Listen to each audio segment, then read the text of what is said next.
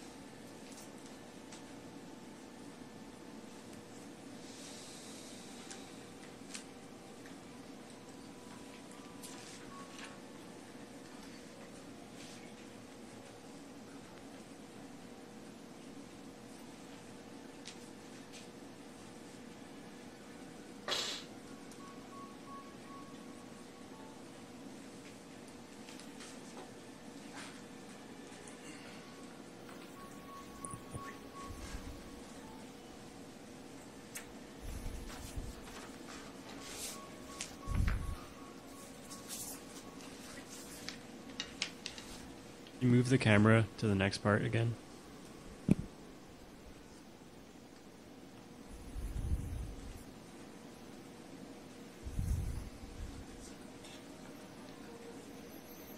Can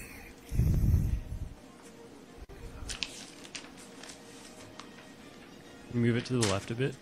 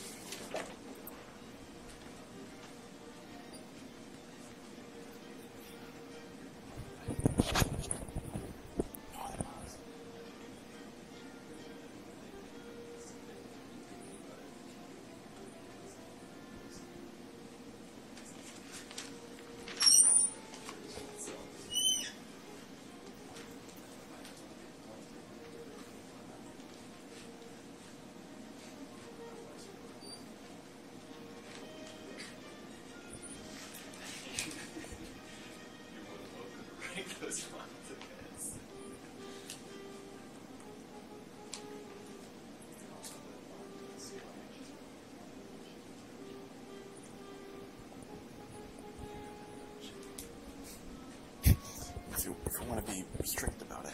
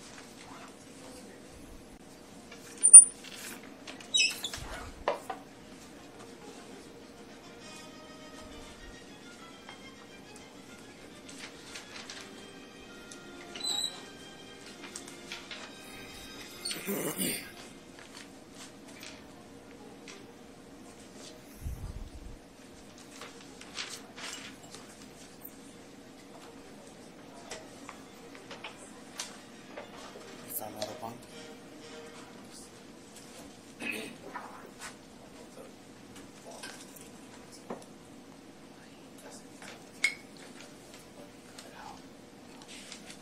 Can you shift the camera again?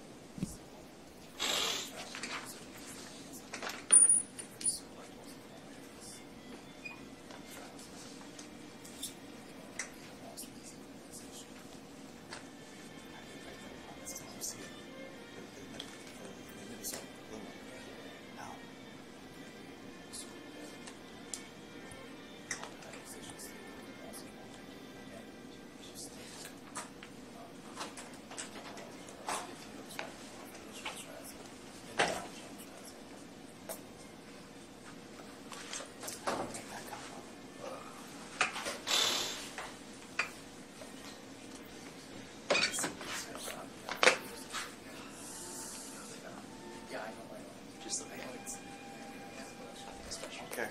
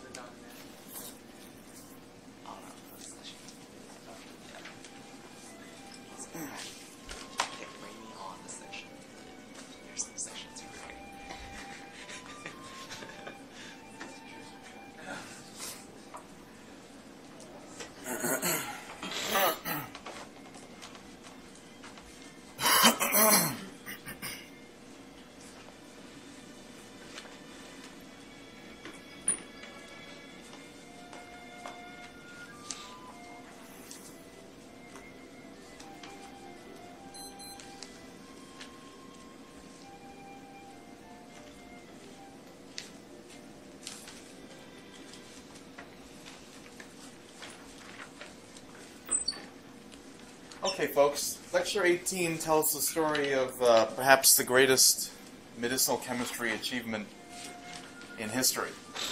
I think it represents the point where the beginning of rational drug design took over, the concept of privileged architectures and scaffolds for medchem, SAR, all of these kind of concepts we take for granted today have their origins in the benzodiazepine story. So the person behind the benzodiazepine story you want to remember is a gentleman named Leo Sternbach, who escaped Nazi persecution and had his first job at Roche in Basel, and they shipped him to Nutley to avoid being killed. And the Nutley, New Jersey site, of course, was a site which was pretty well funded and quite productive until they closed it a few years ago. And it basically lived off of the proceeds from the drugs that Leo Sternbach invented or participated in inventing. So he's a remarkable individual. He got his PhD with Ruzicka at the ETH, and he started off his career at Roche already in a sort of big way by inventing the first synthesis of biotin. And so his synthesis of biotin was actually used for many, many years, up until very recently. In some companies, some parts of the world may still use it. And because of that, I think a lot of food industries incorporated biotin for a lot of disorders and malnutrition. So he saved a lot of lives just in that synthesis of biotin. And then for a few years, he started working in an area of antipsychotics and medicines that would sedate people, tranquilizers. And at the time, the state-of-the-art was this compound, meprobamate. And meprobamate, when it came out, was the sort of rage of Hollywood. I mean, they talked about this compound a lot. People would take it to relax. It had unfortunate side effects, and it had a tight therapeutic index, so if you took too much of it, it would be lethal. But that was the equivalent of today, a blockbuster drug. That was launched in about 1955. And so in Nutley, Sternbach's group was charged with the task of discovering new tranquilizers. He's a very interesting guy. Here's his picture. He's a chemist. So he came to the lab until way past his 90s. I remember when I visited Roche back in 2005, I met with him in his office and I had lunch with him, a remarkable guy. His son, I believe, was at GSK for a while. He still may be. But he preferred the lab to sort of politics and chose his career to be focused mainly on the research. And what was remarkable was that Roche celebrated him. And I don't think you see that today. Like, I don't think no matter how well you do in pharma, will a company acknowledge it in the way that Roche did. You know, hiring people to write a book about him, naming him U.S. News and World Reports as one of the 25 most important people to shape modern society. You know, you don't see that kind of loyalty today. Anyway, his story begins in the 50s, and it begins with a dirty bench. So the bench top was super, super dirty. He had been working for a few years in the area of tranquilizers, had no success at all, and was basically told to clear up his bench. Now, a bit of a background to this. He has a remarkable lecture that he gave. It was published in JMed Chem called The Benzodiazepine Story. And he says here, a chemist faced with a problem of this kind, namely to make new tranquilizers, has many approaches at his disposal, and lists two. He can start in a rather sophisticated manner with a biochemical working hypothesis with intelligent speculations, or select a more prosaic approach, namely one that's more empirical.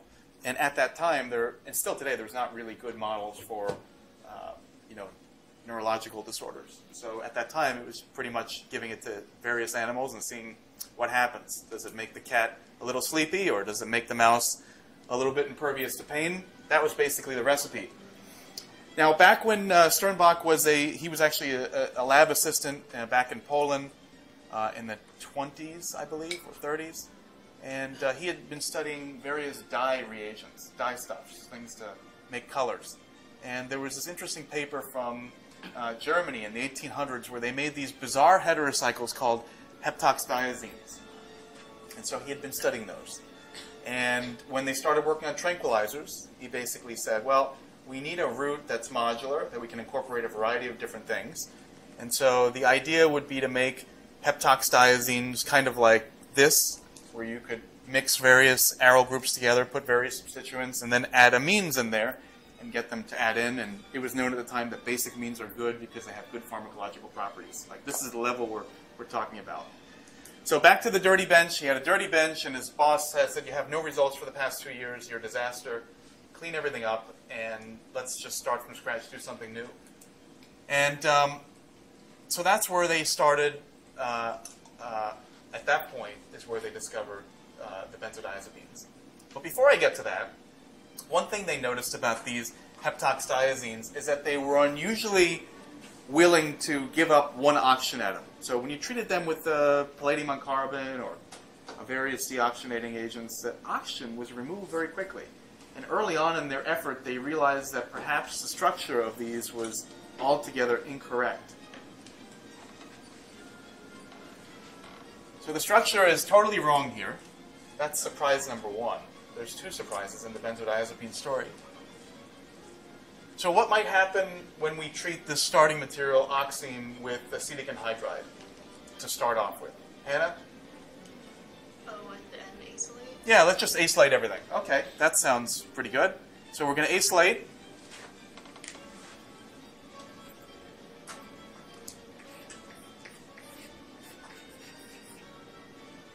And what else can you imagine happening? Anyone?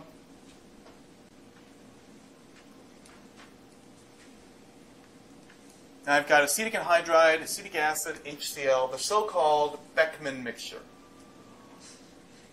Beckmann rearrangement? Doesn't happen. Something else first. Instead, we're going to activate that amide we just made, the acetamide. And the structure that we form is something that can lose an oxygen atom very easily. What kind of heterocycle might be very willing to give up its oxygen atom?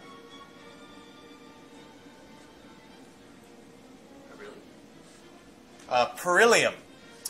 A beryllium probably would, just I don't see the dicarbonyl we would need for a beryllium. But it's good you said that, Tucker, because in a few minutes I'm going to need your beryllium ideas for a different problem. Yeah. So I'm coming back to you for berylliums in a few minutes.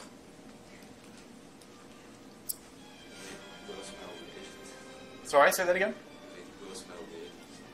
You make Vilsmeier type reagent. Well, you probably would make an activated species here, making this quite electrophilic. That's a good idea. And if that's electrophilic, then you only have one nucleophile left. And if that were to cyclize on there, you would get something that would liberate, in a very rapid fashion, an oxygen atom in the presence of a reducing agent. And that would look like this.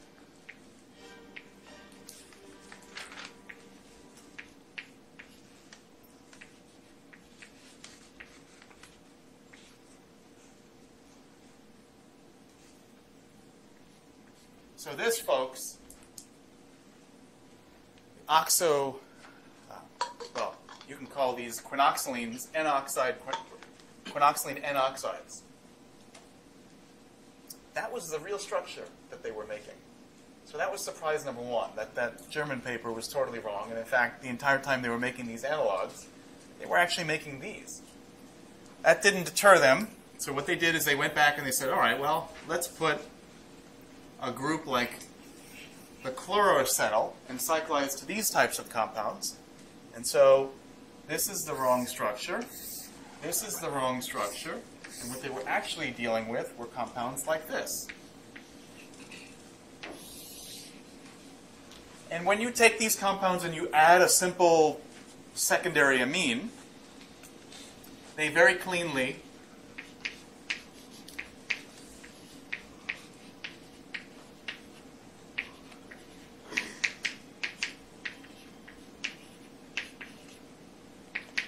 give you substitution there. And they made dozens of these. And they had no tranquilizer capabilities at all. Totally useless. They did this for a long time, had a bench full of misery, cleaned up, and Leo Sternbach's assistant found that there was a small amount of HCl salt of something, and that turned out to be something they submitted to the pharmacologist. I think there's a mistake on here. It should be. They submitted this to the pharmacologist, and pretty much got the phone ringing within minutes of getting those results, jumping up and down and saying, my goodness, what is that stuff? It's some of the most amazing stuff we've ever seen. Turned out that that compound was Librium. So when you take this compound and you treat it with methylamine, it does not give the canonical expected product that they had made dozens and dozens of times. But instead, when they treat it with a primary amine, something else happens.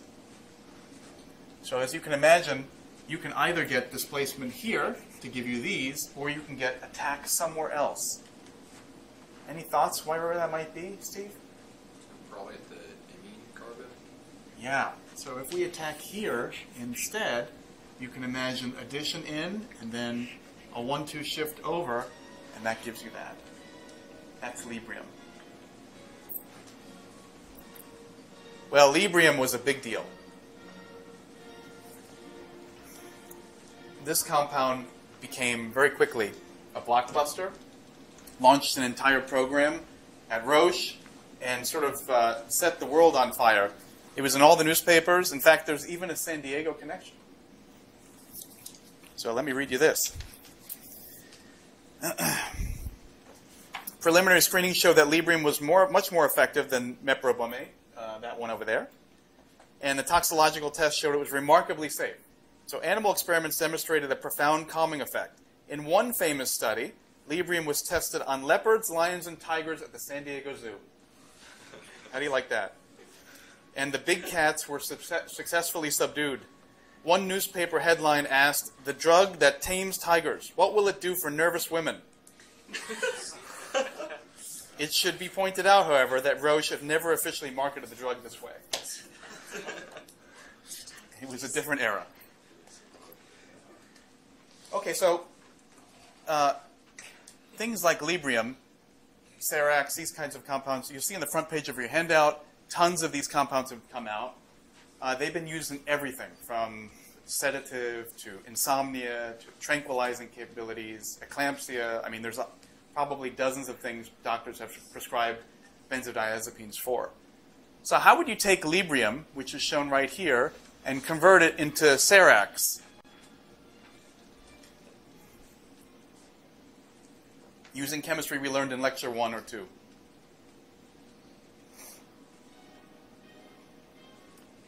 Cheng, any thoughts?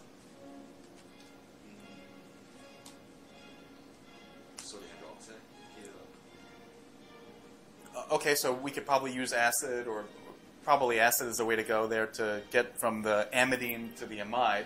But you've got to tell me how I get that N-oxide out and put a hydroxy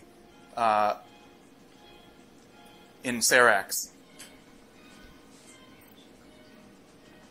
How do I get that thing there?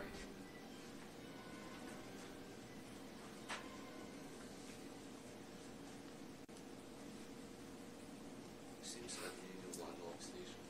You need one oxidation there, and we need one oxidation to go away from the N-oxide. Sarah, can you help him out? Can't hear you. Use acetic anhydride? Yeah. So Sarah is invoking the famous Volkohyde reaction. Remember?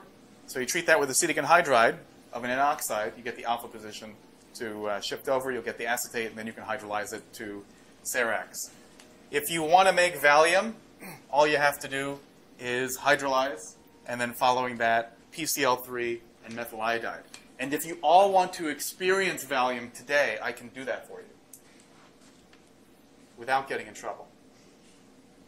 I've brought it with me, and you're going to take it. So the doctors say that listening to 1 hour of Mozart is equivalent to 10 milligrams of Valium. So there it is. Take it in, and at the end, by around 9 o'clock, all of you should be sedated like a tiger at the zoo. And I won't get in trouble. Okay, so since they figured out what these compounds were, obviously the quinoxylene N-oxide route is a rather laborious way to make benzodiazepines. It's a weird way to do it. And so once they realized what the structures of these things were, they realized they could make these in much easier ways. So the typical benzodiazepine preps you will see are pretty much straightforward and kind of obvious. You take your alpha orthoamino ketone derivative and you mix it up with an amino acid, or you take the corresponding alpha haloketone and then treat that with ammonia. The sort of modern variant of this would be to intermingle with this Buchwald-Hartwig type coupling. You could imagine that also leading to the benzodiazepines. So the synthesis of benzodiazepines is not that exciting. And so what we'll cover today in our case studies are the most difficult and bizarre examples of azepines in general.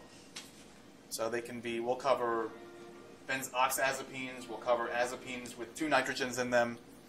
But the basic skeleton of what we'll cover today is this: benzene ring fused to a 7-member ring with some heteroatoms in it. Okay, so you may all remember Lecture 5. And I believe in Lecture 5, Max was the one who told us how to make olanzapine. Yes, I remember that. We can go back to the video to check. But so Max, maybe you can revisit your suggestion from all those many, many years ago, it seems like, and tell us how to make C14 labeled olanzapine. Oh, that's different. I remember What do you remember? malononitrile for Gowald to make the aminothiophene, and then just SNA. Ah, okay, good. So what you remember is making, as I recall, this was what you were saying.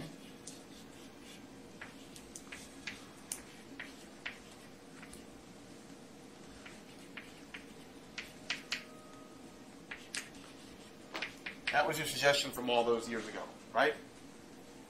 Yeah, so to get the label of carbon in there,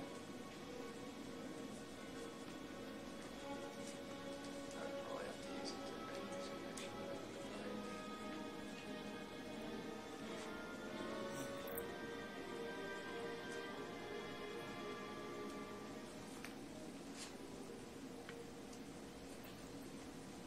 What do we really need? We just need a labeled cyanide there? Yeah, How can we get it? not this.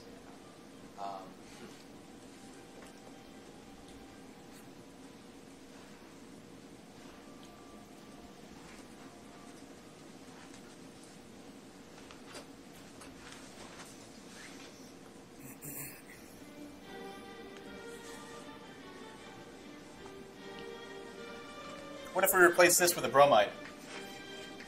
And then go back to some sort of Hunziker process.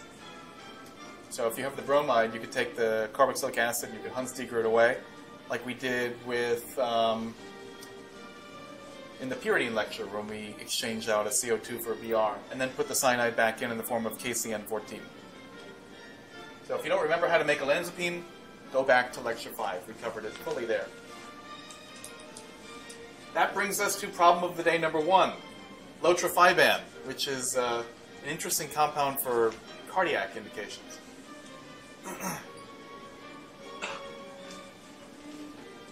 And we need a medchem versus process route.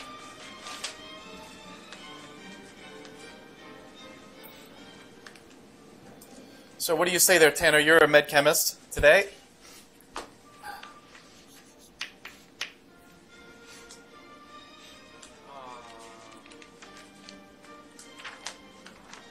If you want to do med maybe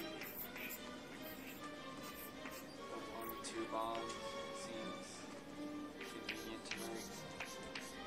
Then you have some amino acid fragment laying there.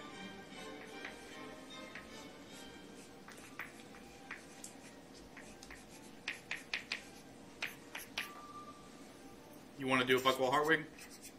Yeah. Then you can break the amide bond.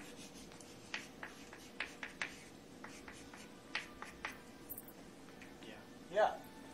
That's reasonable. Okay, now we're a process chemist. Who's a process chemist? Anybody want to go into process chemistry? Nobody? Wow. I find that hard to believe.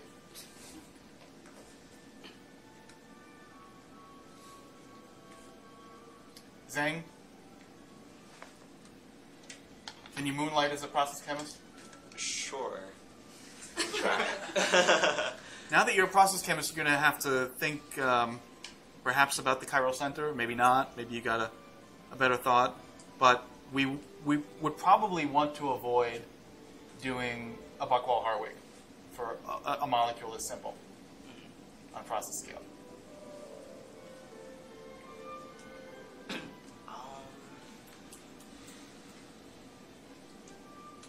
I'll probably maybe cut the 1,7 bond.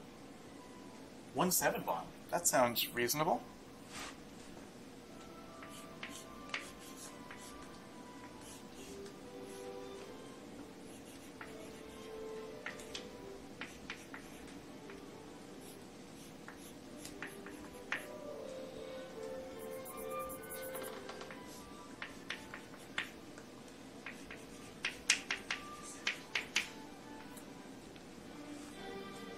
Something like this, Yeah. Something. and then asymmetric hydrogenation. Yeah. Okay, how do we make that? Maybe just cut the 8 bond.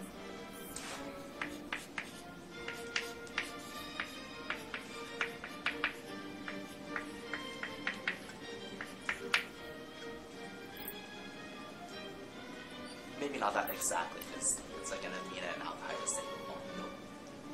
Okay, so something like that. Something like that. How about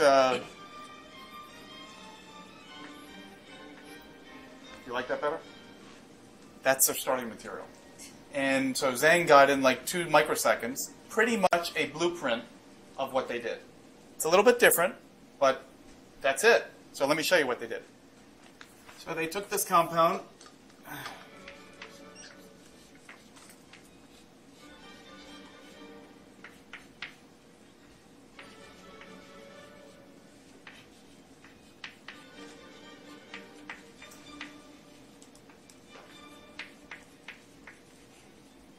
And convert it into that. How do they do that? Well, first thing we're going to do is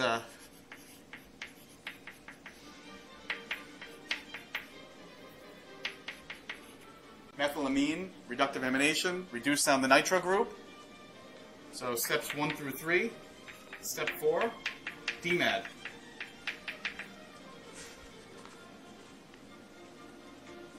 Does 2 Michael additions. Now we're going to take this product with the 2 Michael additions, and we're going to treat it with sodium methoxide.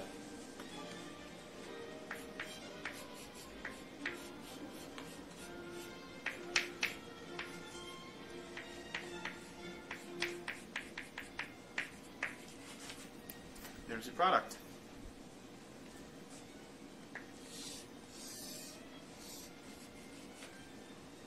Asymmetric hydrogenation done. They do 7 steps in 1 pot. No intermediate purification. What do you say there, Hannah? Is there any way that you could like buy in that chirality from aspartic acid? Yeah, I think you could, but then the issue is you got to make that NC bond. And they must have done the calculation and said the price we're going to save by buying our chirality is not as good as taking dirt, mixing it with dirt, and then using it, a tiny bit of a chiral catalyst with 100,000 turnovers or more. I mean, yeah, but that's MedChem disconnection. It's great. And I think you have to do the cost-benefit analysis. Maybe if you revisited it today with more modern Ullmann methods for doing it, maybe it would be cheaper doing it the Ullmann method. Great. Any questions?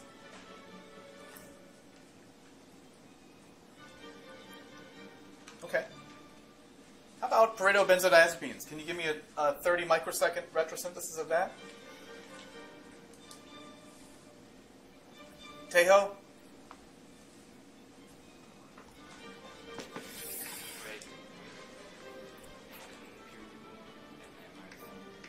Okay, I can't hear you. I'm currently getting sedated with the music. We disconnect 1 and 2 and 4 and 5.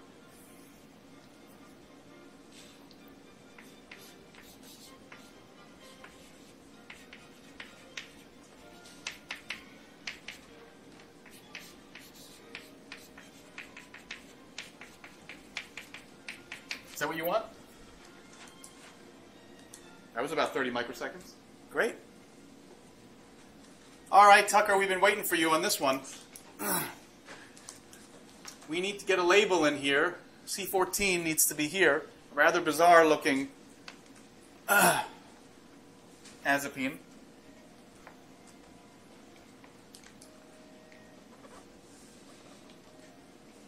I mean, the hint is, you got the hint before. You said something. What's that? Beryllium. All right, the beryllium would be where? In place of what?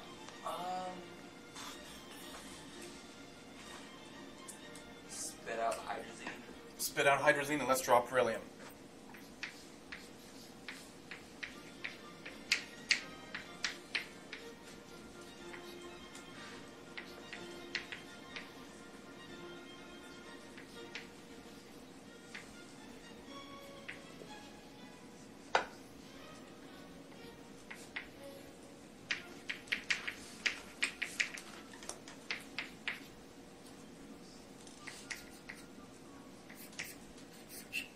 Okay, how do you make the beryllium? We have like a labeled benzoate. So which bond do you want to break?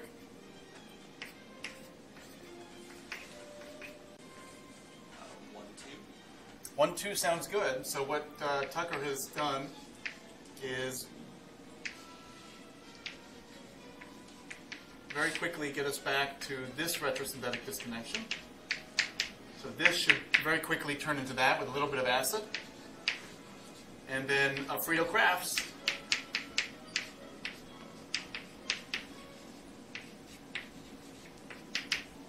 with a labeled benzoate.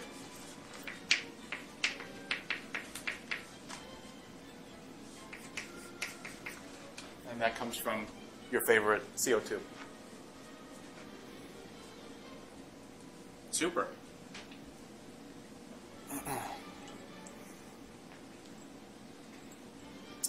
And I think this may be the last radiochemistry question we cover in class.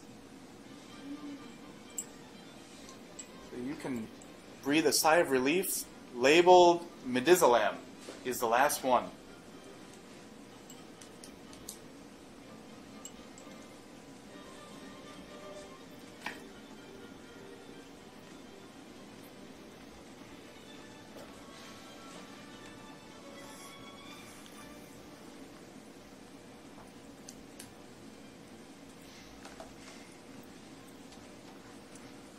Nick, you have an answer for us? Yeah, so you could disconnect the imidazole from the benzene ring. The imidazole from there's not attached to a benzene ring. Oh, you want it right here? Yeah. Oh, okay. And then disconnect the CN double bond.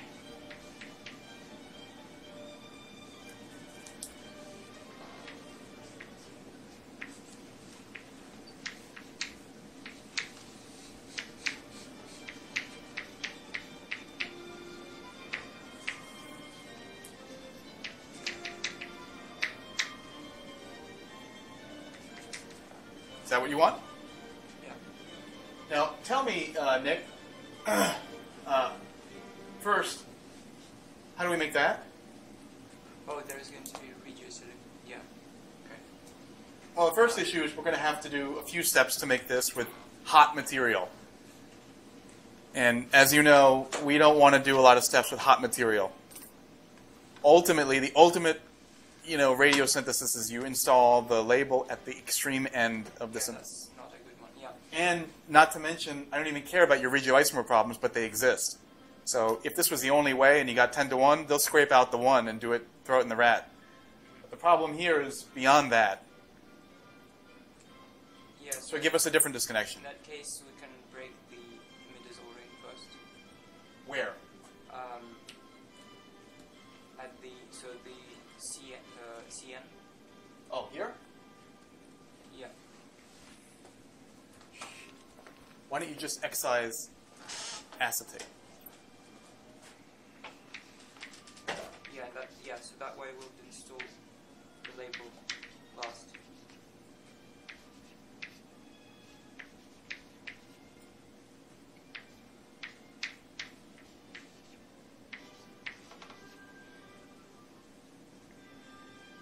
And then we need to use a disconnection that I think Elena taught us yesterday or the other day when we had class.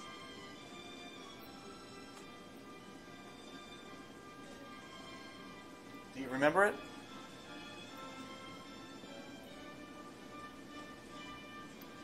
Like starting from the vinyl halide and doing like Perfect. We wouldn't call it, the imine oil chloride. Yeah, so we can just start from your favorite amide that we just learned about.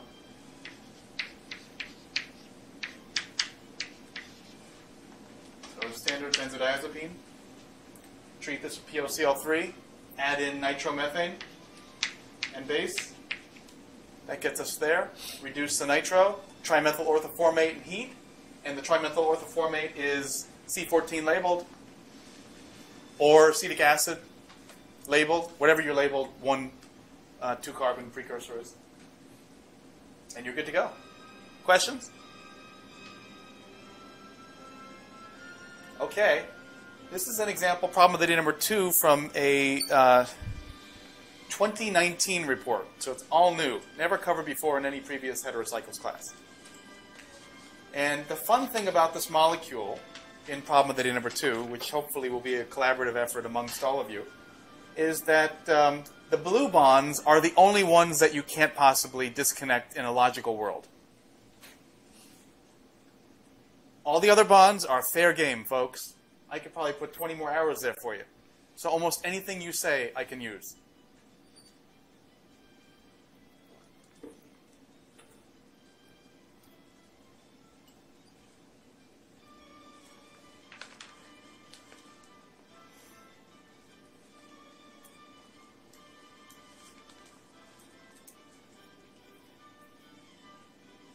Which ones are blue?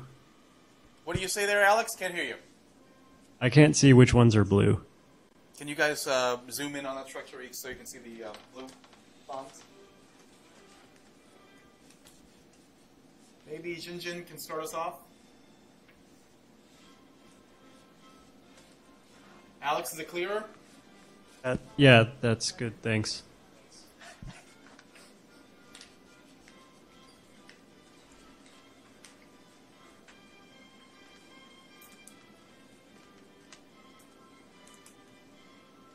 Any thoughts?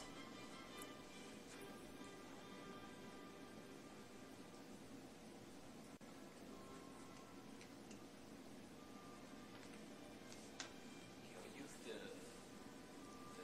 dichloroethane and just do a double SO2. Okay, let's take care of that first. Great.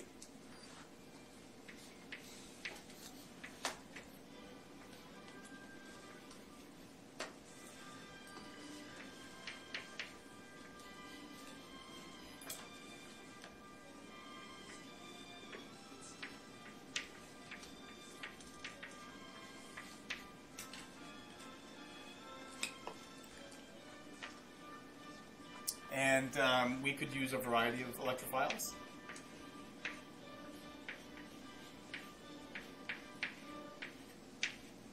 Those are fine. Either one. Now, before you made that disconnection, do you think there were other bonds we could break that might have been strategic?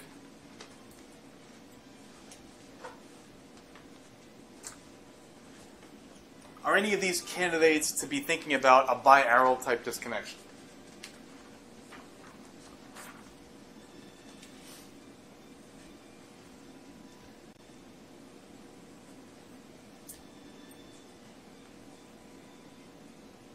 Tucker? Pull the pyrazole off. Get rid of the pyrazole. Yeah. Okay. How do we get rid of that? And let's make R a bromine.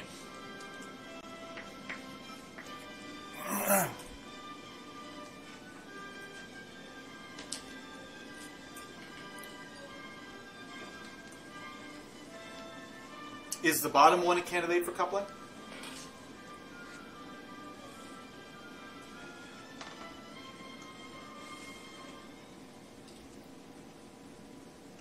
Yes or no? Where are the organometallic people? Lucas, can I do a coupling here?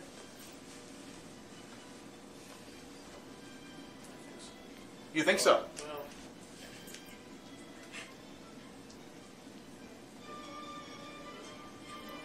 Can I do some sort of coupling here? Yeah, Lena says okay, so if she says fine, then it's fine.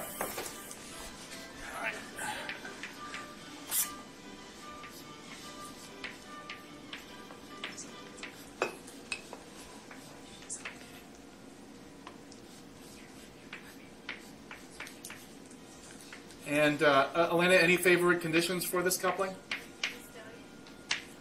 So you're going to go with a Stili, or they went with Negishi. So either one is obviously a potent donor.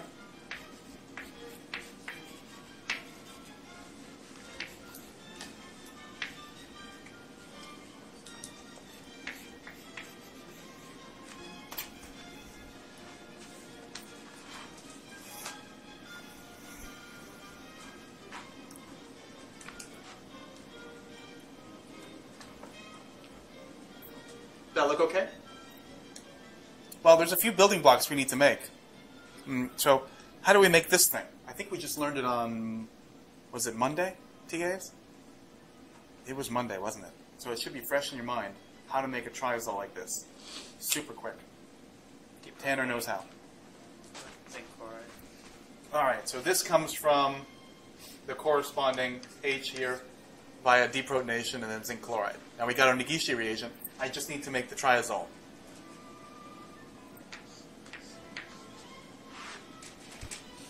What's my super quick way to make that?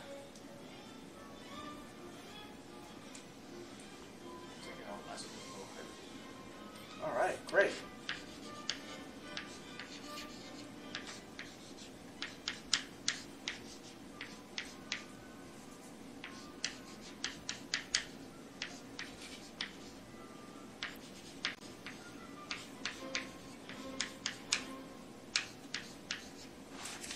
And Dongmin, how do we make that?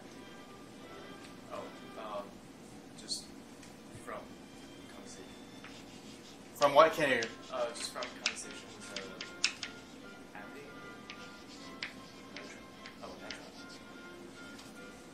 So the isopropyl hydrazine, acetonitrile, gives you nice crystalline HCl salt of that, which you then mix up with trimethyl orthoformate, gives you that, which you then deprotonate with Dewey. Add zinc chloride to make the zincate, and then do the Negishi. Okay, that sounds good. So we have the... hey, Lena, will the Negishi go here or here? Should give you the iodide, right? Okay, so we got good selectivity there. This looks like a really good medchem route, doesn't it? That looks good for medchem.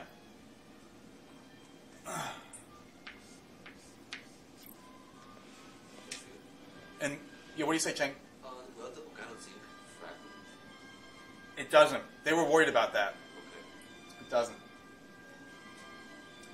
The fragmenting of the organozincs is something you have to worry about mainly with oxazoles and oxidiazoles.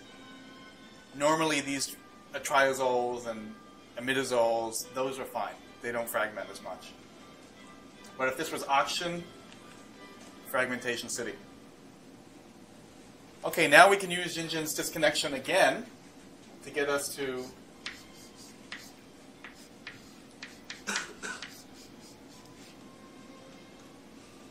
Well, we need to do something before we do that. Actually, we can do that. So let's just...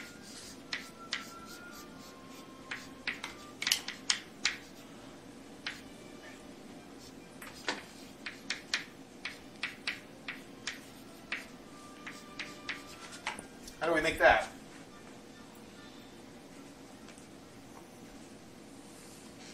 Need to go back to the imidazole lecture. Tejo, can you remember?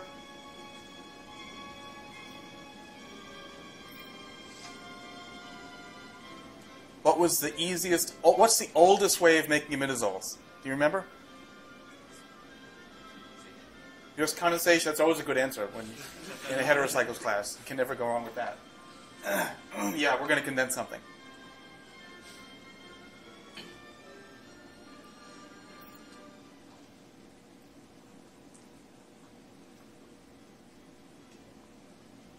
What are we condensing? The amidine and alpha ketone. You could use an amidine alpha bromo ketone, or you could go really, really old school, 19th century style, and just take the aldehyde, the oldest way of making imidazoles, the way they were first discovered.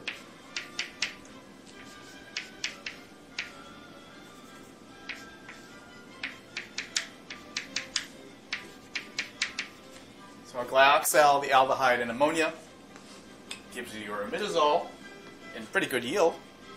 You then do the double SN2 to give you this compound here.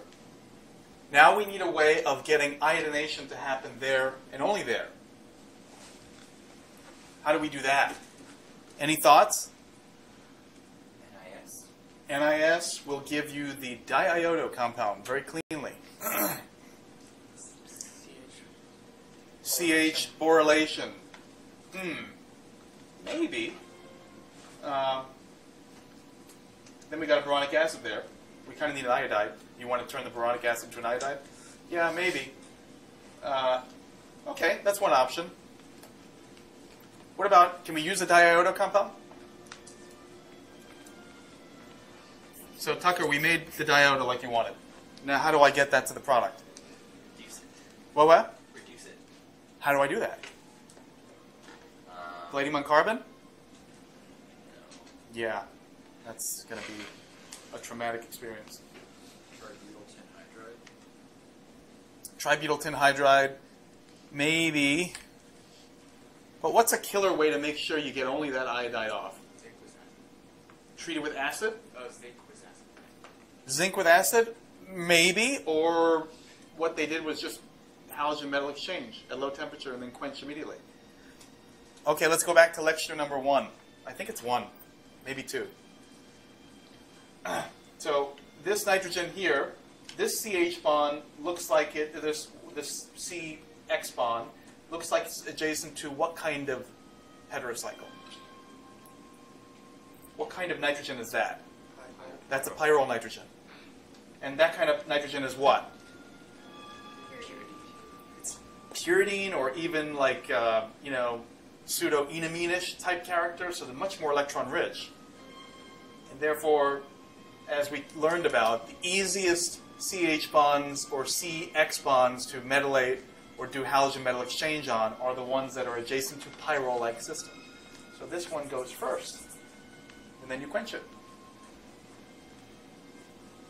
Okay, so now we have a good system to make that medchem intermediate. You can imagine this medchem intermediate is glorious because we can do Nagishis here all day, followed by Suzuki's there all day. So on the topic of the Suzuki on the top, we probably need to think about how to make that pyrazole. We can't leave that behind.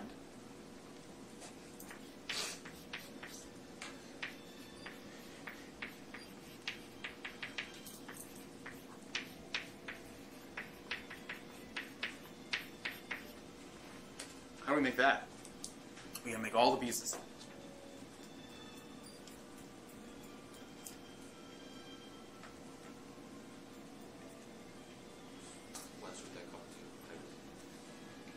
Well, you can't use the 1,3-dicarbonyl with the boronic acid there. So you're going to need to do something a little bit different first. Go back to bromide. Go back to the bromide.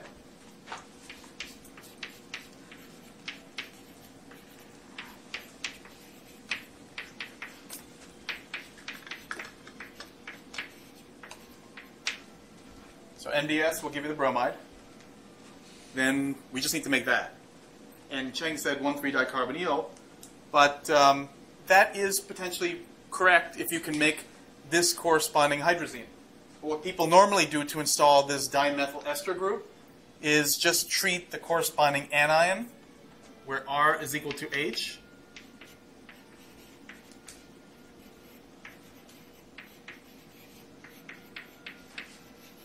With that. Tripbutoxide Yeah, you're looking like that's crazy. It works. Works on phenols, works on pyrazoles. They think this kind of crazy SN2 on a fully substituted center takes place through some sort of single electron transfer mechanism, but it does work. I'm not making it up.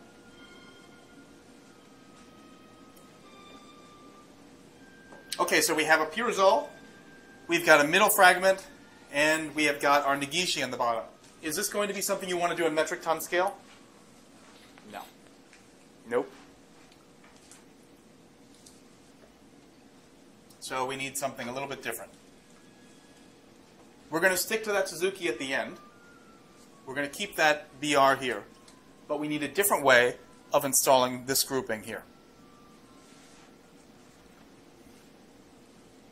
Can you just condense that same thing that's already drawn down there onto, instead of the fragment that has like iodide at the end of carbon?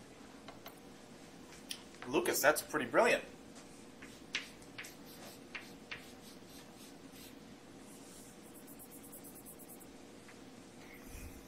So let's draw exactly what he said.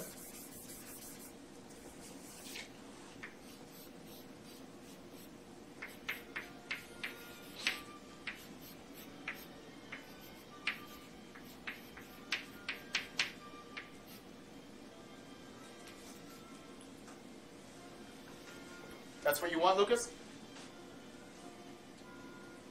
Yeah, I think that's fine. That sounds great. So turn this into activated ester, add in that hydrazine, heat it up a little bit, and it will form that after coupling. Great. That's super. How do we make this?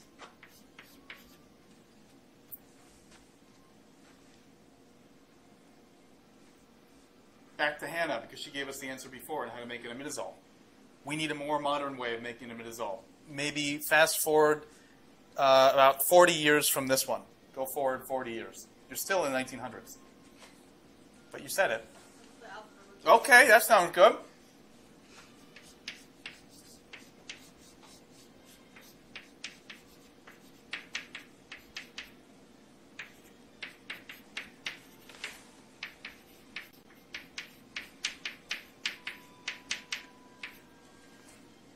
Bromopyruvic acid with that amidine spits out the product.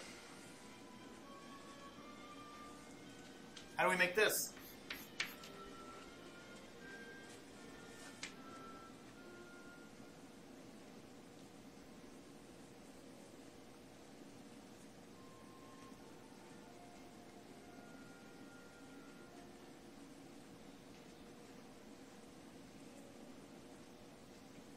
Zhang, you knew I was going to call you on you for this one because there's a special carbon in there. Yeah. What does that carbon look like to you? It's good. It's a nitrile. Okay.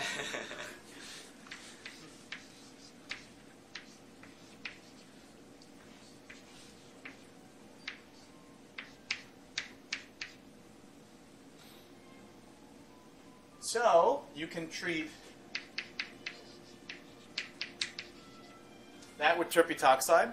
The oxygen will add in, deprotect. It will form the amidine. Treat with bromopyruvic acid, and then condense in Lucas fashion. You'll get the product.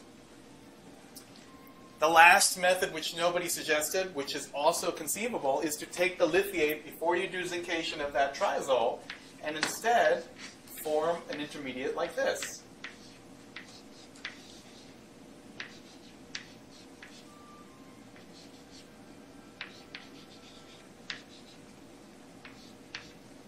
Now, if you make an intermediate like this, you can imagine it should react pretty well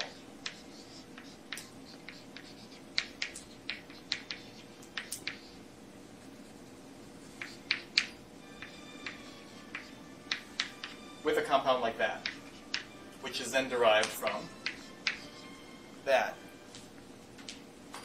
All of these routes that you guys devised were used.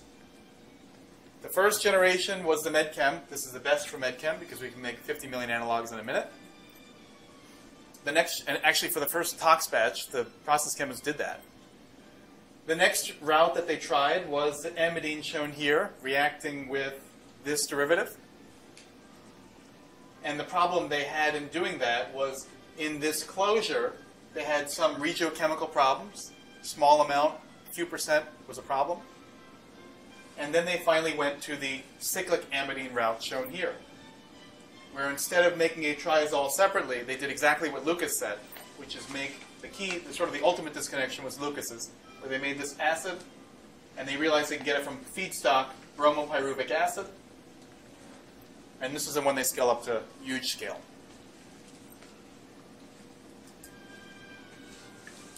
Questions? Okay, great. Well, we're in the home stretch here. The rest of this lecture is going to go pretty quick.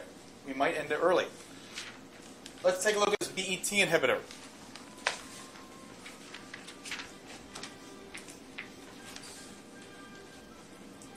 In here, we have embedded a nice thiophene. We've got a benzazepine. We've got an oxazole, isoxazole. We've got a chiral center. And we're in medchem mode.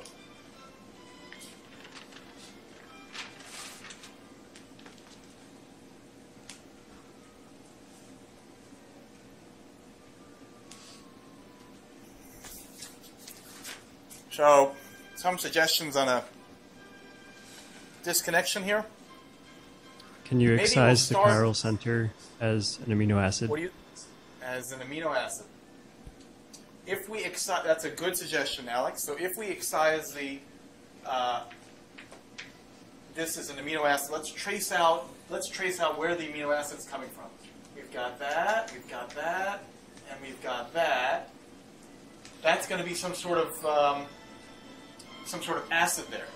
Now, the only issue with that, Alex, is we need to figure out a way of taking the CO2, which is on the amino acid, and converting it somehow to the isoxazole. Did you think how we would do that? I'm not sure. Well, if we take it back, let's go back to what Alex's disconnection would require. It would require something like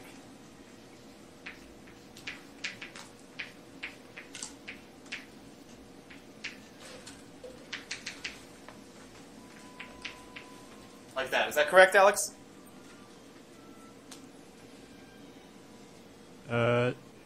So I was thinking of forming the isoxazole from the amino acid ester and then displacing, say, methanol from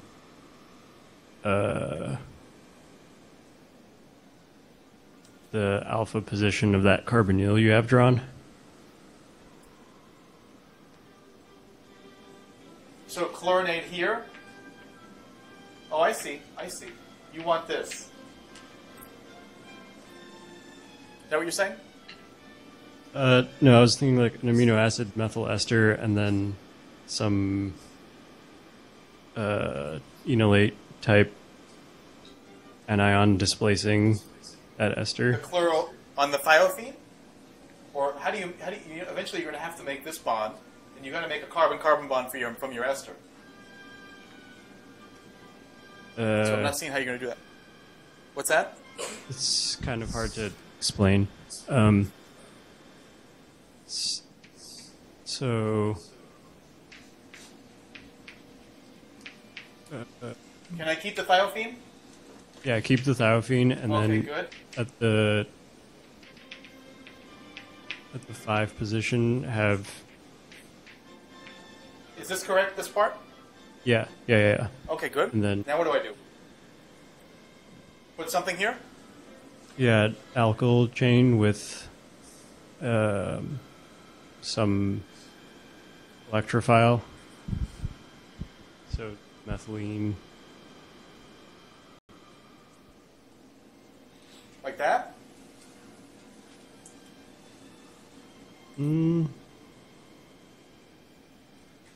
And then if you treat this with, let's say, zinc or something, you close it down to the compound I have here. kind of. I was thinking of a way to make the isoxazole directly. Aha! It was Well, that's a good. This is a good thought. when you look at this isoxazole, you might just think you're sort of struggling to make that bond. That might be a good indication that maybe what you should be thinking about is a disconnection like that. Now, if we were to take Alex's disconnection literally, I think this is probably where it would lead you to this type of species. But the issue with that is you may, during those base-mediated events, lose your chiral center here. So you have to be worried about that.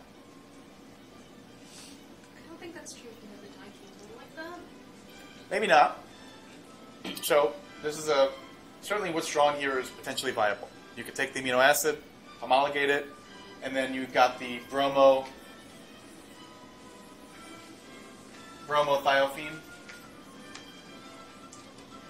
Sure. I mean, if you put that on a test, the only potential issue would be your regiochemistry of the isoxazole. And you could make an argument that this is sterically less hindered, and so the nitrogen would go here, and then you cyclize. What Alex says is a perfectly viable disconnection. No arguments.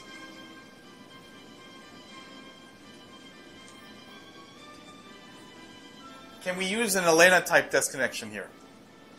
So if we do that, what is that going to mean? We excise first, Elena?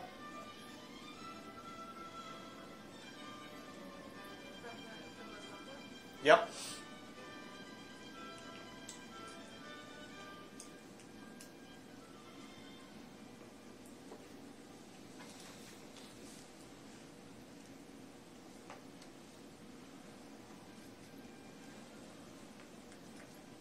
I was kind of following like Alex's disconnection with making that oxazole last. Can't hear you. What? Oh, I was kind of following Alex's disconnection. Okay, but if we take a new look at this BET inhibitor, and we use disconnections similar to what you've been telling us the past few lectures, what would be the bond we would, or the arene we would rip off from here? Is that arrow group on the On the bottom, right? And we bring that back to an amide. Okay, let's do that. And while I'm drawing this out, I want Patrick to do me a favor and tell us what his favorite medicinal chemistry way of making chirolamines is.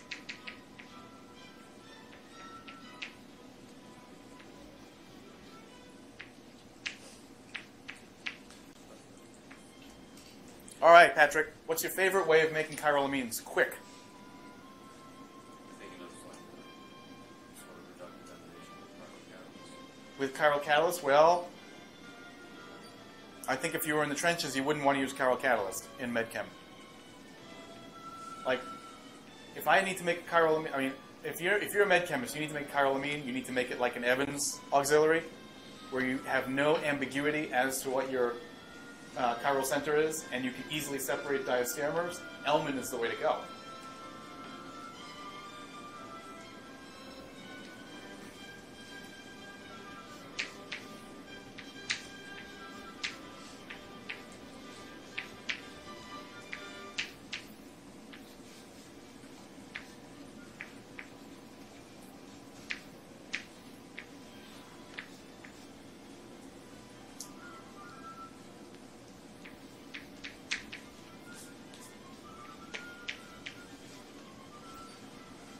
So you can take a molecule like this, you can make the Elman, you can then add allomagnesium bromide to it, get one diastereomer product out after column. And then when you're ready, whenever you're ready, you can convert this allyl into the carboxymethyl just by oxidative cleavage. And then the Elman amine that you get after deprotection cyclizes smoothly to give you this compound, but of course with allyl here. Does everybody see that? And then we can use Elena's disconnection, make the imine oil chloride, and then Suzuki our way to diversity.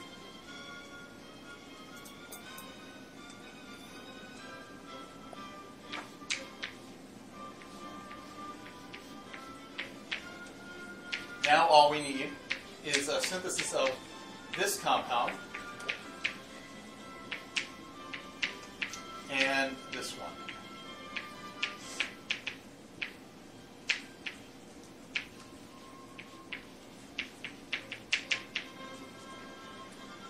Does anybody remember a good synthesis of this one? I think it was problem of the day number 2 or 3 in the thiophene lecture. What lecture was thiophenes? 4?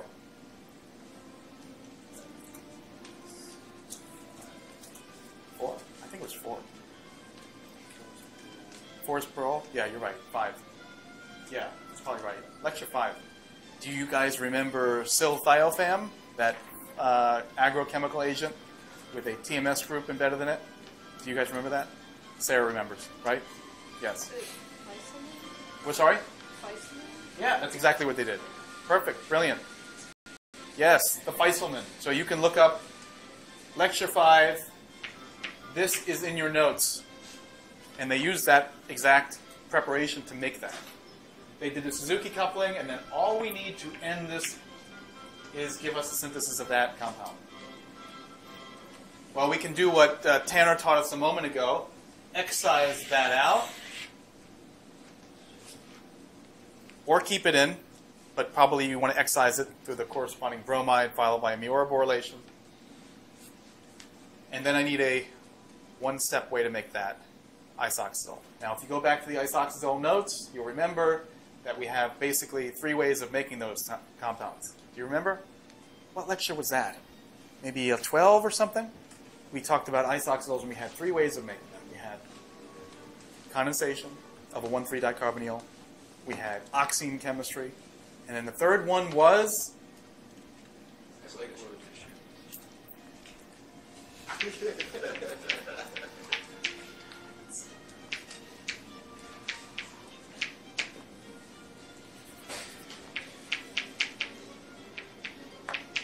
So the nitrile oxide plus the propargyl acetate gives you your isoxazole.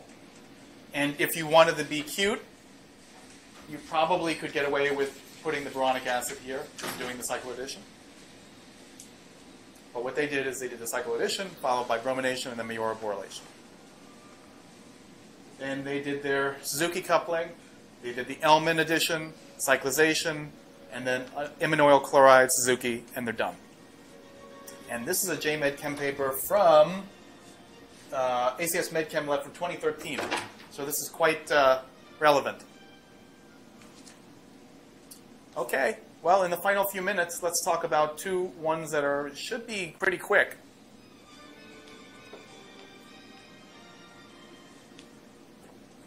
So this RAG-GGTase inhibitor. So when you see a molecule like this, it's a benzodiazepine for sure. But are there some oxidation states we can add to it to make it a little bit even simpler for us?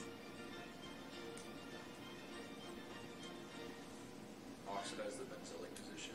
Yeah, that would make us in amide territory. And further, if we oxidize here too, you could imagine making the azapine ring system.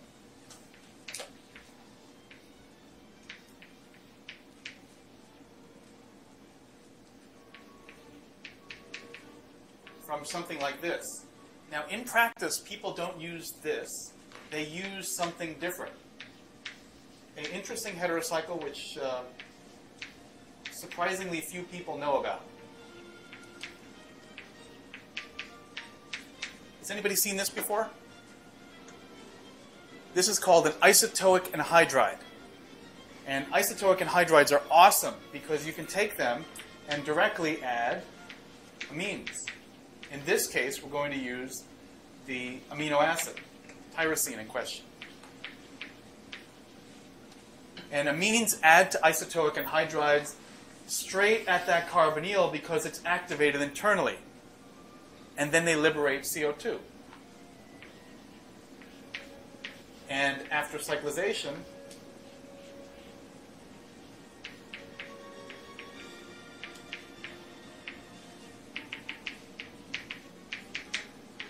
we end up with this, which we can then reduce down fully to the diazepine, and then the diazepine can be sulfonylated here, and then alkylated here.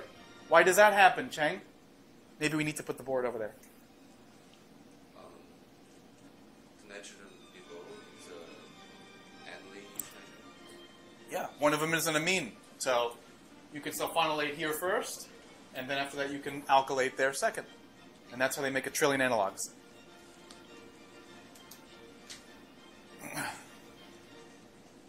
Don't forget isotope and hydrides. And with all of this in mind, you should be able to give us the 50 microsecond disconnection of this next one.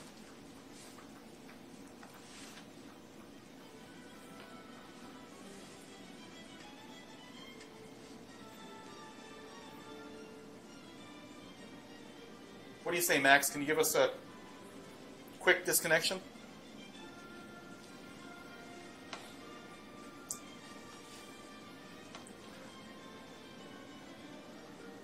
From the phenylene, or not the phenylene diamine, but the nitroaniline. Well, that sounds pretty great. So you have recognized there's an amino acid built in here, isn't there?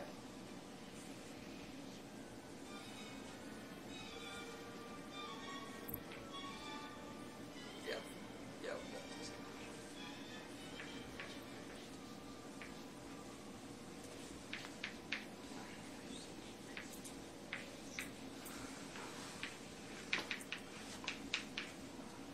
That's it.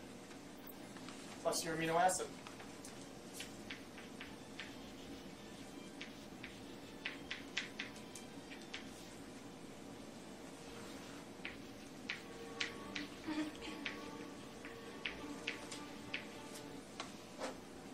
Is that what you want, Max?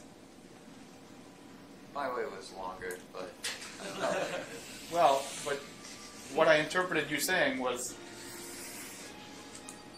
that.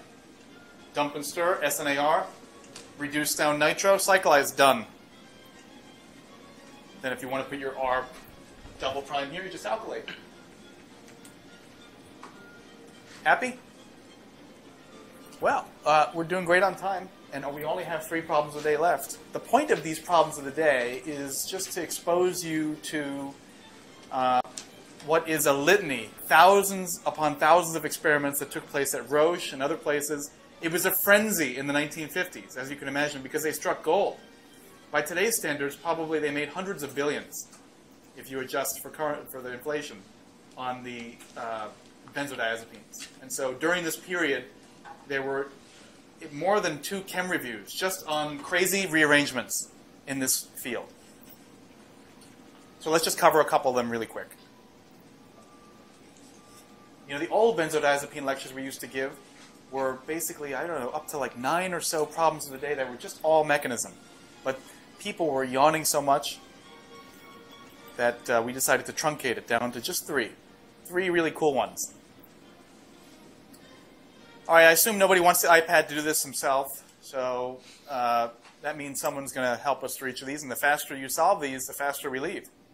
Steve is looking at me like I know him right away, so just tell us what to do. Sodium hydroxide adds into the amine carbon.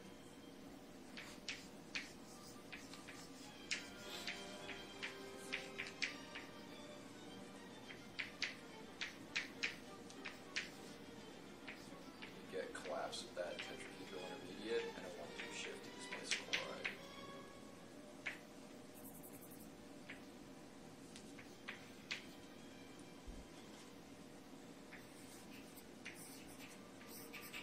Okay, great. Problem of the day number 4.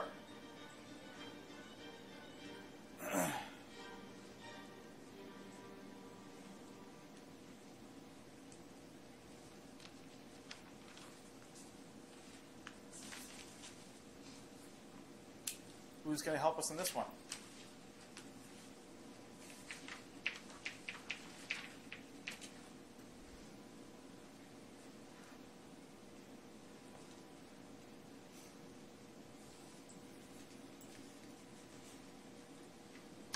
Tejo, looks like he has it. What do I do? Maybe oxygen. Where's the oxygen? What was that? Oh, oxygen of the oxime gets deprotonated, and then does what? Trouble.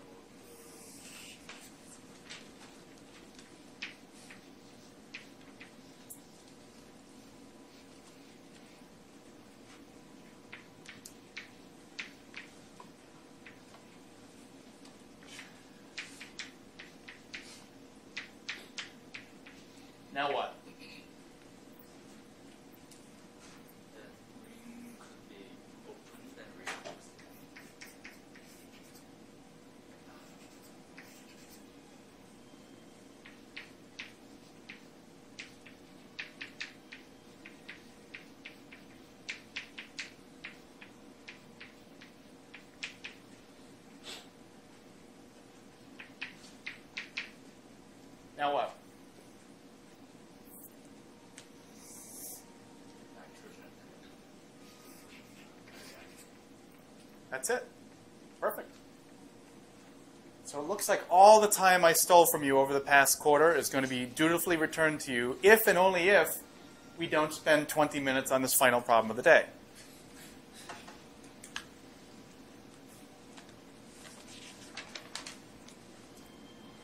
So I know all of you got your surfboards ready. You're ready to run to the beach.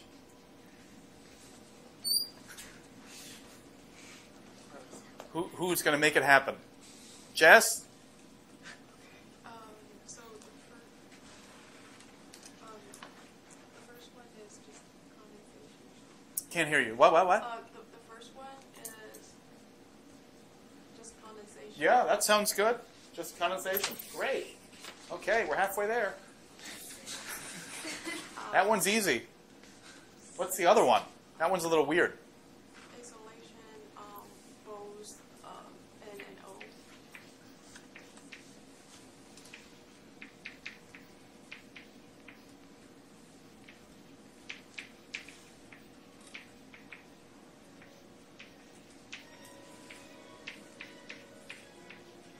Okay, then I treat it with ammonia. What happens now? Forms the E at the bottom. And then,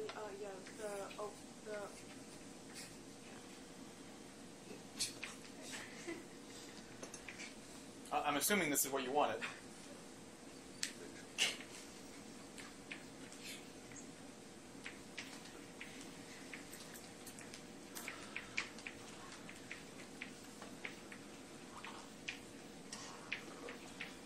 And now what? the bottom EV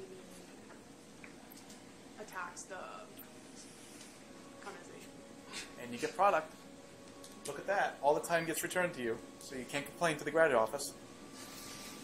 I'll see you all on Tuesday for a glorious discussion of alkaloid biosynthesis. And then Wednesday we have Martin Eastgate, followed by Rick Ewing.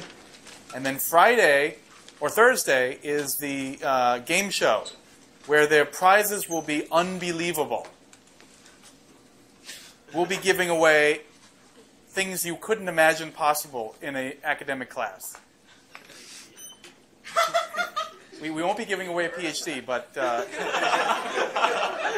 some people may leave with a shiny new Tesla. It's possible. Have to arrange if they deliver it on time. Let's see. Yeah. So next Thursday should be quite fun.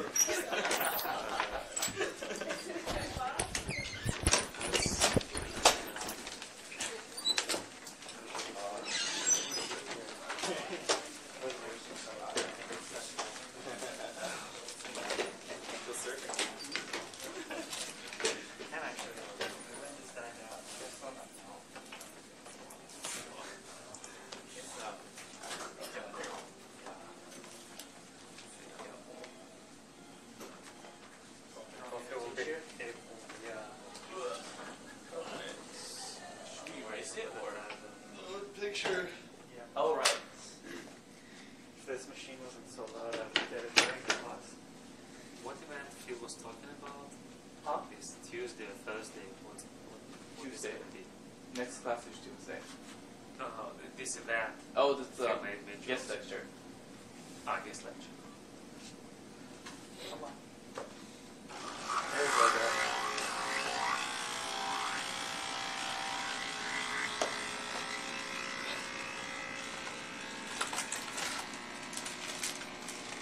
You use that one.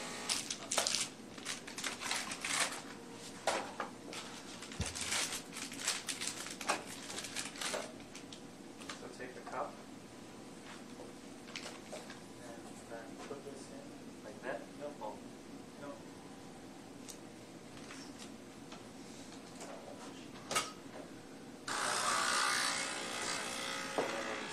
There you go, Pablo. Awesome. Thanks. That's good, man. Thank you, Zero. Yeah. Am I done or just what?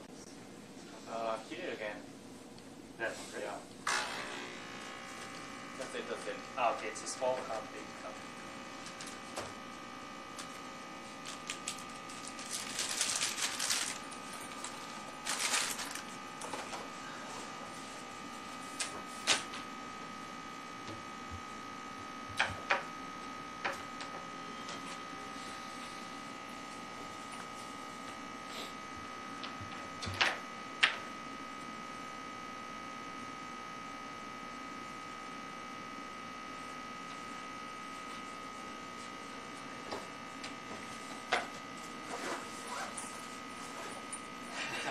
Open.